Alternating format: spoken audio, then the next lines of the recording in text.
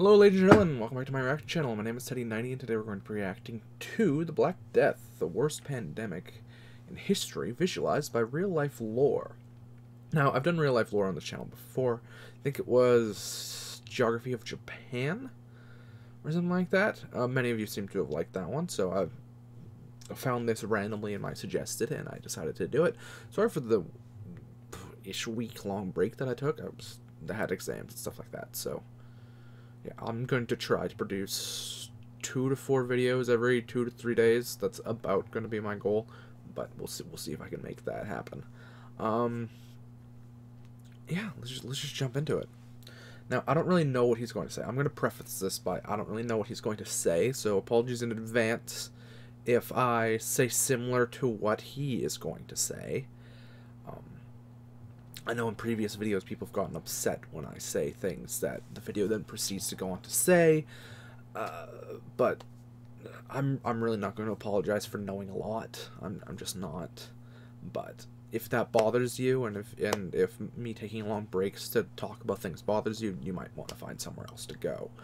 Before we start, actually, you should go like and subscribe to Real Life Lore. They deserve all the love and happiness and everything else like that. They produce the real content, and I'm just some guy who talks about it. Now, let's move on to predictions. My knowledge of the Black Death is limited. I don't know the facts and figures of it. I do know, obviously, that it was a horrific disease. I know that it was spread on rats via fleas. I know it came from Asia. I think it came, was it somewhere in China, or did it come from the steppes? I think it was somewhere in Central Asia on the steppes, but I could be mistaken with that. I know, what is it, like a quarter of the population of Europe or something like that died because of it. Like it was a horrific disease. It changed the way that everyone like before the Black Death, feudalism and serfdom were extremely strong, like that they were the foundations of Europe. But after the Black Death, the survivors, because there was a lot less population, the survivors could then demand better rights and higher wages and things like that, because there were so less workers available to do the jobs that there were previously many more workers to do the jobs. So they could then demand better wages, things like that, which had led to the Renaissance, which helped bolster artistic desires and things like that, because like there was less people around, so like you had to put more money towards people, and then they started doing a better job because they felt more like happy because they're getting a better job. But also weakened feudal structures, because like people had to go to cities and like leave their farm because like the cities needed more people, because the cities lost a lot of people. So like feudalism and serfdom lost a lot of power. And once more people moved to the cities and then started getting paid more, merchant classes started getting built up more, which then started being able to have more power over the cities themselves, so that weakened feudalism and people leaving the country, weakened serfdom. There's a lot of different things that came out of the Black Death. I know the Phalangists were pretty powerful during this time, the people who whipped themselves, saying that this is God's punishment, so we have to punish ourselves. And obviously during all times of chaos, the Jews were horrifically punished for no real reason, but that's just their history. Yeah, that's about the limited extent I know. More will come to me as we go through the video, but that's just starting off. Let's see where he goes with it. Is made possible by CuriosityStream. When you sign up at curiositystream.com/reallifelore, you'll also get access to Nebula, the streaming video platform that Real Life Lore is a part of. Pandemics and diseases have been a constant companion of humanity for thousands of years, and although they happen relatively rarely, they can be tremendously destructive, and they often change society in strange and unexpected ways. And there is perhaps no disease that has changed the entire course of human history more than the original plague, the bubonic plague, likely originating somewhere around the Tian Shan Mountains in Central Asia. Hey, got it right, somewhere in Central Asia. Got it right. I thought it was in the steppes, though, so That's what I got wrong, but essentially. The bacterium Yersinia pestis that causes bubonic plague lied relatively dormant with only occasional outbreaks for untold millennia, until something changed in the 6th century AD. The Byzantine Empire was at its apex of power and influence. She had just retaken the Italian peninsula and was close to reuniting the entire Roman Empire again when, all of a sudden, at the worst possible time, the bubonic plague appeared in Egypt. It's not entirely clear how it got here from its origins in Central Asia, but the first global pandemic in human history was about to begin anyway. The bubonic plague is spread by infected fleas that live on the backs of rats. The rats stow away on ships and live within close proximity to humans, so when the ships carry the infected... It was spread by traders on the Silk Road. Granted, I don't think it was called the Silk Road at that time, but it was carried by traders on the Silk Road. If we go back to the map, no, that's the sound. rats. If we go back to the map, so you see how the Silk Road went from China, from the coast to China, all the way through, boop, boop, boop, boop, boop, boop, boop, and went up like this, and then down into Persia, went down like this, and into India, and went like this up into Russia, right? So the ones that went through like Persia in this region would tend to go down here, down to the port of the Indus, and then get shipped this way. Or they would actually go through Persia, which I have a feeling this particular one probably got spread going down the Indus route, and then hit the Indus, and then spread on ship, because that was probably the fastest way and easiest way to carry rats. And you can see how, like, a trade caravan, if it had a lot of rats, like, if it was, like, a food caravan or something, if it had, like, a lot of grain and other things like that, and it went down the Indus, blah, blah, blah, blah, blah, blah, blah, blah, and then trading for different things along the way, blah, blah, blah, blah, blah, and rats tend to go with food. So they would travel. All it would take would be one infected rat managing to get here. Now, of course, that wouldn't explain why it wouldn't have popped up elsewhere. I don't know why it wouldn't have popped up elsewhere, but that is probably the most likely way it got there, because I don't... rats would have gotten distracted along the way if they would have gone through this way, right? Like, unless it was like a pet rat and it was very specifically like brought along this way, but even then, like, infections would have popped up here, there, elsewhere, blah blah blah blah blah. Granted, they might have. I don't really know the history of this region's plagues particularly well, but yeah, I would imagine it would have been like a food and grain trader or something similar to that, or a pelts trader or something from Central Asia traveling down here. The rats stowing away in the back, maybe only one rat surviving, getting onto like a, I don't know, dye shipment or grain shipment and getting shipped to here, and then getting shipped to here. That's my best guess. Sorry for the massive deviation.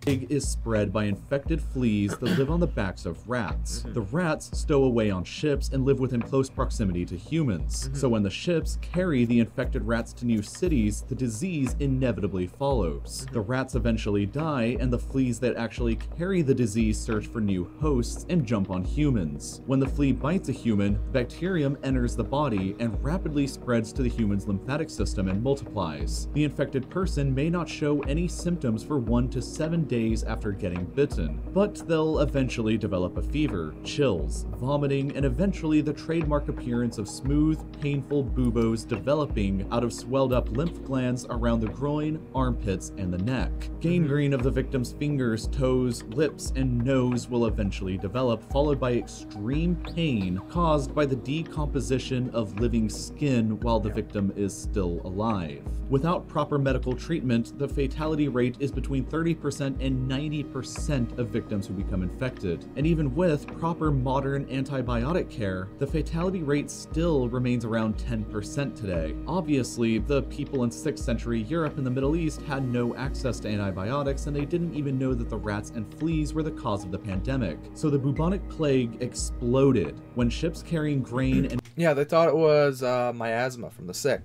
They thought it was, like, in the air, so that's why you see those long noses. Those medical helmets with the long noses. They would pack those full of incense and other things like that, because they thought it was bad miasma in the air. So it was, like, incense, pepper, things like that, to, like, really block out the smell. That's why it was like so long, because it was all filled with incense, and it thought that like if the plague was going to get through, it would have to go through like a long passageway before it got to the nose and the mouth. That was their thought. Which, frankly, they thought. So if we take that from a modern perspective, they thought it was a viral infection. They didn't know it was a virus. They didn't know what viruses and bacteria were back then, but from their perspective, it looked like a viral transmission, because anybody who went near a patient got sick, right? Anybody who went near somebody who had the bubonic plague got sick. They didn't realize it was from the fleas, so they immediately assumed it was from the coughing and other things like that. So they even if they didn't know what it meant, they thought it was a viral infection instead of a bacterial one. And infected rats left Egypt for Constantinople, the biggest city in the world at the time. The disease spread and would go on to wipe out 40% of the city's population, infecting even the emperor himself. And as the epicenter of the Byzantine Empire, the plague spread out on ships leaving for ports across the Mediterranean and spread like wildfire. 25% of all the humans living in the Eastern Mediterranean region died within just a few years, and tens of millions died across the empire and Eurasia. The millions of deaths caused economic mayhem across the empire, who had just taken out massive loans to fight the wars of reconquest in Italy and the Western Mediterranean, with millions of... Yeah, without this plague, if this plague wouldn't have happened, the wealth from Italy and the places most recently conquered would have then gone on to further their conquests into Spain and France, or into Gaul, as it would then eventually be, which they would probably rename it. So Byzantium was very, very, very, very, very, very, very close to reuniting the Roman Empire here. They just got completely destroyed by the plague. I think this was was this Justinian? I don't remember. 600 bubonic plague. 600 don't mind my spelling. Bubonic plague. Don't judge my spelling. Bubonic plague. Can somebody tell me why Yahoo always pops? Yeah, Plague of Justinian, yeah. Yeah, it was during the Justinian time. Yeah. What was yours? Yeah, the Black Death. Okay, cool. And eventually returned, yeah. Poor guy, yeah. Like he was very close to uniting pretty much all of Europe underneath the Roman banner again, and that would have been a radical fucking change in history. But plagues change things, man. I mean, you just had to look at the window today to understand what's happening now. Of less people to work on farms and pay their taxes, the empire could no longer afford to pay for future campaigns or even to garrison the new reconquests. And therefore, the empire entered into a long state of decline from which she would never recover. The vast depopulation and economic mayhem left the Byzantine Empire crippled and overextended, which allowed the Lombards the opportunity to quickly and easily take over northern Italy, while also providing a once-in-a-lifetime opportunity for the Arabs and Islam to surge over the rest of the empire and take most of it over just a couple generations later. The first global pandemic would ultimately cause the deaths of around 50 million people, or 13% of all the humans in the world alive at the time, and led to the final destruction once and for all of the Roman Empire, while making room for new empires and religions to rise up in the chaos. The plague would finally quiet down again and remained relatively dormant after the mid-8th century, until several hundred years later when it would explode onto the world scene once again with even more fury and death than it had ever done before. In 1347, the bubonic plague re-emerged on the world scene in Crimea. The Republic of Genoa in Italy had a trading outpost at the time in Crimea called Kaffa, which was... Is he going to talk about the Mongols' tendency to throw like infected corpses over the walls, and that's one of the theories of how the plague got spread, the idea that the Mongols were being Mongols and launched like plague-ridden bodies, and they didn't realize it was the plague at the time, and then ended up infecting. I don't know if that's entirely true, but that's what I've heard. Was being besieged by the Mongols. He is gonna do it. A few years previously, the plague had broken out in the Chinese province of Hubei around Wuhan and had killed 80%. Oh man, that's I feel bad for Wuhan. Is that just like the plague capital or something? Of the province's population. It was carried across the Silk. Sorry, killed how many? 2 years previously, the plague had broken out in the Chinese province of Hubei around Wuhan and had killed 80% of the province's population. Fuck. That's a big death toll. It was carried across the Silk Road in the Mongol army's supply and logistics lines before infecting the army that was besieging Kaffa. After suffering from the... This is 1357, right? 1357 Mongols.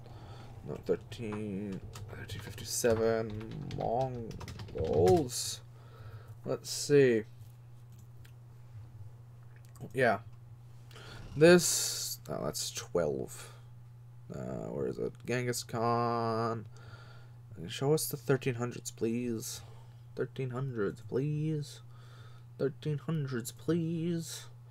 Jiang Bing died. No. Ilkhanate. Empire. Show us a map. Last formal reunification. Yeah, blah, blah, blah, blah, blah. No, nobody cares. Blah, blah, blah, blah, blah, blah, blah, blah. Well, fuck it. I know how big it is. I'm just gonna fucking show you.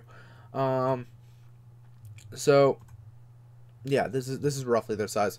But the Mongols were losing territory over here. So the Mongols probably had it was stretched like this. This isn't a very good one. Here.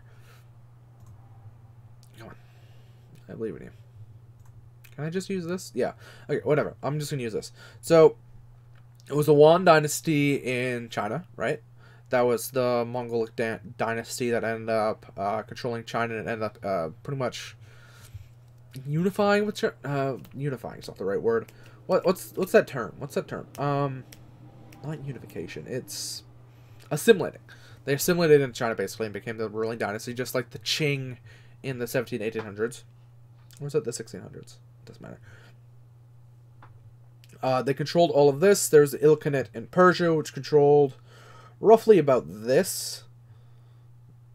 Pretty roughly about that. It was basically the Persian version of the Mongols. And then there was the... I think it was the Golden Horde or the... Was it the White Horde or was it the Golden Horde? The Golden Horde that controlled pretty much all of this. Like from most of the... a decent amount of the Ukraine and like up through like here. Is what like the golden white-ish horde, I can't remember what they were called, controlled. They used to control most of Russia too. Okay, whatever, I don't care. They used to control most of Russia too, as you can see here. But they ended up losing a lot of that land, ended up getting like pushed back to like here. So they still did have lands in the Kaffa region, but the Russian principalities ended up getting united. So like the general Golden Horde would be about like this. And the Ilkhanate would be like that. And then the Yuan dynasty would be over there. Anyway. That's neither here nor there. But yeah, the Mongols were still powerful during this time. The plague for a while. So they still had control over most of the trade routes and things like that. So that's why... That's how trade more easily spread from China to Europe. Because the Mongols very much kept banditry and other things down. Mongol army camped outside got the idea to begin catapulting their infected corpses over the city walls in an early attempt at biological warfare. Yep. The residents of Kaffa began falling victim to the plague as well, and the Genoese merchants decided to just call it quits and escaped on their ships back to Italy. Unknowingly to them, however, they had brought the infected rats and fleas with them on their ships, which were the seeds that would sow the worst pandemic ever in all of human history. After the rats got off the ships in Sicily and Genoa, the plague exploded all across Italy and quickly spread along trade routes across the entire Mediterranean and Europe. So between 1347 and 1351, the plague ravaged most of the European continent. In just these 5 years, it's estimated that as much as 60% of the population of the European continent died. I was wrong with my population estimate. I think I guessed, what, a quarter of the population? So that's more than half. I was very wrong with my estimation. But some areas were hit harder than others. Mediterranean I know Poland did pretty well during this time. Like, it didn't get hit very well, but it was pretty isolated. Regions like Italy, France, and Spain saw as much as 75% of their populations dying. 70% of England's population died out, 60% of Norway's, and 20% of Germany's. Paris and London both lost half of their populations, and Florence lost so many people that they didn't recover their population back until the 1800s. But other areas of Europe were almost never even touched by the plague, like Poland, most of Hungary, and Belgium. It's unclear why exactly the plague varied so greatly in intensity across the continent, but within just 5 You think Belgium would be more severely hit, because during this time, Belgium was a very rich and prosperous area. They had great textile trade and other things like that. Like they had big cities, so I'm surprised that they didn't get hit as hard as some others. That's curious. Poland makes sense. Poland wasn't as big as that during this time. Poland makes sense because they were pretty much completely landlocked, and like they weren't rich players on the international stage, if that makes sense. So they were a backwater, so that it makes sense that they weren't really affected. Some people would think, oh, why would Norway be affected? Because Norway was tied heavily to the trade in this region.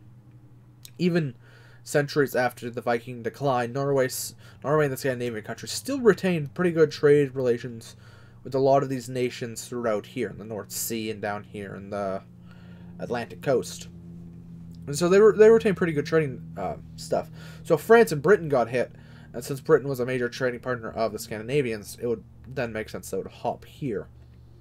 But then it didn't really hop down here into Poland because Poland was a backwater, and Hungary wasn't a backwater. It just I can't predict why Hungary didn't get hit. Hungary was much larger.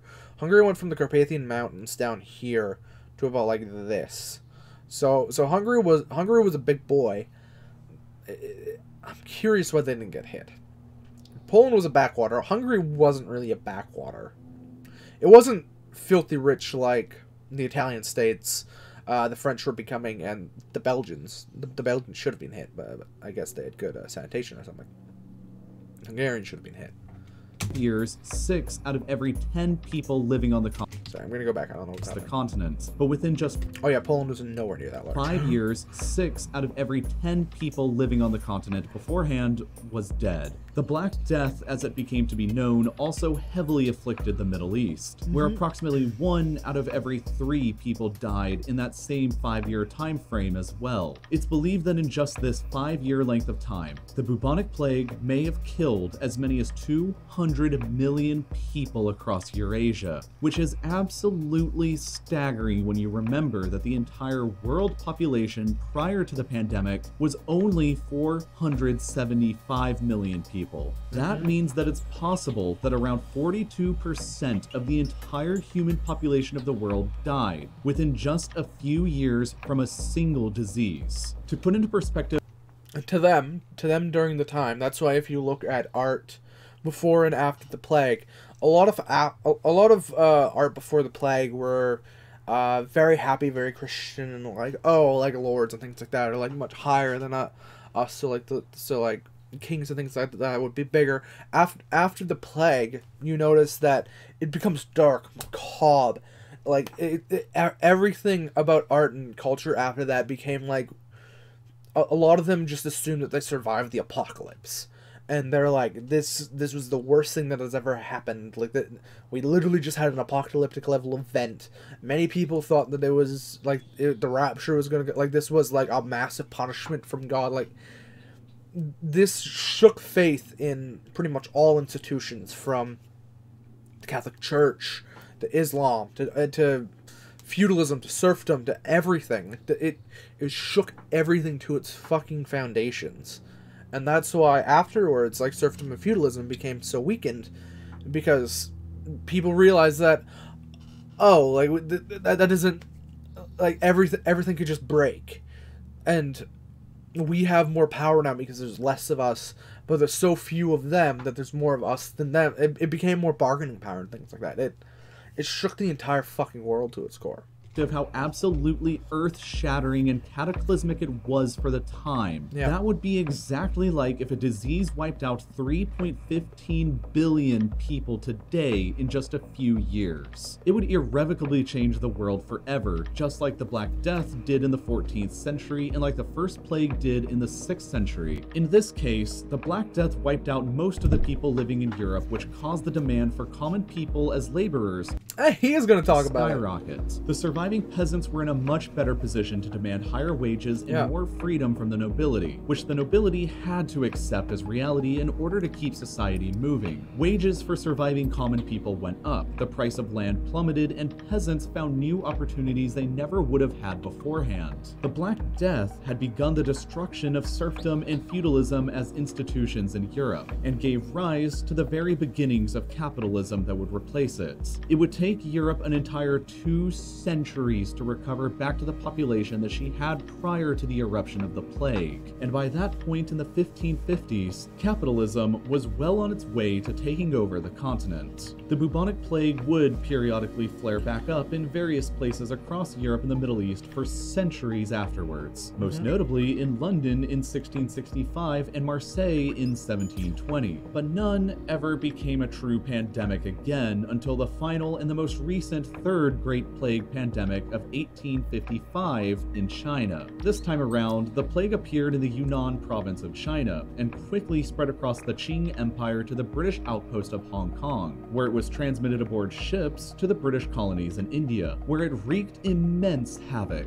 This third bubonic plague pandemic would go on to claim the lives of 12 million more people, mostly in India and China, but it was relatively mild everywhere else in the world. After the discovery of the bacterium that causes the disease and the realization that rats and fleas were the primary carriers in the late 19th century, and especially after the discovery of antibiotics, the deadly grip that the plague had over the human species began to finally fade away. But the bubonic plague does still exist today. Between 2010 and 2015, there were still 3,248 recorded cases of the plague across the world, and on average, 9 people still managed to get infected by it per year in the United States. After thousands of years of chaos and earth-shattering pandemics, though, humanity has finally learned how to properly fight back against the bubonic plague. If you want to learn more about how diseases like this work on a biological level, We're not very good at dealing with other things, though. We're rather poor at dealing with quarantines. or if you're curious for more information on the ongoing and evolving coronavirus pandemic, CuriosityStream has multiple fascinating short documentaries like this one, or this one that will tell you about how the coronavirus began in Wuhan, how it spread to the rest of the world, and how scientists across the planet are racing to discover a vaccine. There's plenty in each of them that will explain how the world got to this point in the coronavirus pandemic, and these are just a few of the thousands of top-quality non-fiction shows and documentaries that you can watch on CuriosityStream. Of course, the library that you get through a CuriosityStream subscription is now much larger thanks to their bundle deal with Nebula, the streaming video platform created by myself and loads of other educational creators. We made Nebula to be the home of our bigger and more ambitious projects, like my car review show Grand Test Auto with JT from Second Thought, where we drive and tell you what we think about some pretty cool cars.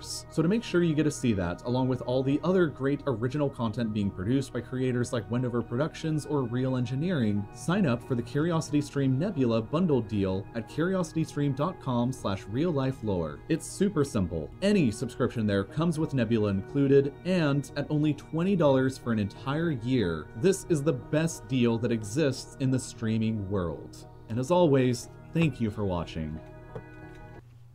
Yeah. Great content again by Real Life Lore. Amazing channel. He produces. He puts so much work into his videos. He deserves all the love, happiness, and everything else like that. Go like, go subscribe, everything else like that. That was a very good video. Now, I had a lot of the same things to say. I hope I added some interesting new perspectives onto it. Once again, I seem to have known a little bit more than the video, but you know, that just seems to be the way of things these days. yeah, that was really good. Go join Curiosity Stream and other things like that if that interests you. I'm personally a poor ass college student that has put most of my money into stocks, so we'll see how that goes.